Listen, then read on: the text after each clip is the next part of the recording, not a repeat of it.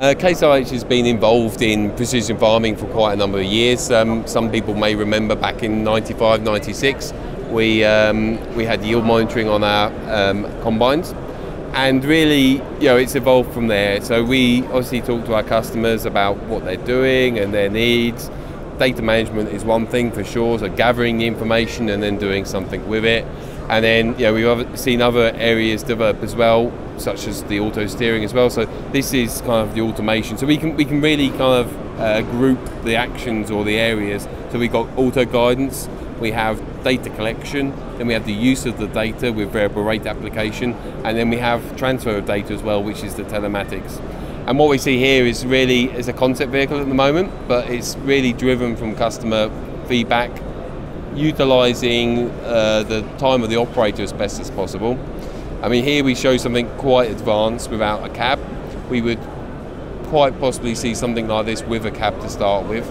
And this is a machine that's not completely autonomous. That would mean that it's making its own decisions. But this is something that will basically work in the field on its own. If it has an issue or it sees something that it doesn't like, it would then stop and it would actually notify the operator for a command.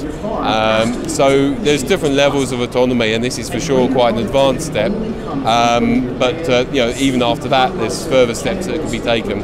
So this particular machine, as you see it, I say, is not likely to be out of the market too soon, but we expect to further implement the self-steering autonomous feature within 3 to 4 years, so not too far away, but that would be more on a standard type tractor. Now that depends on a few factors. We need to really work next on working with customers in pilot groups, so we've actually identified two areas where we want to work with customers. We've got to understand how they're going to interact with the machine, because you can't just take something like this, put it on the farm and say work away. They need to know how to operate and to integrate and make best use of the machine. And the other area we've got to look at is the legal aspect as well. So people will see in the news about self-driving cars and lorries and stuff like that. So we can see that there's an interest in this, but we need to see the regulations or framework develop around this as well. So the hardware and the technology is there. We need to further develop the software part. We need to also further understand the customer use and integration.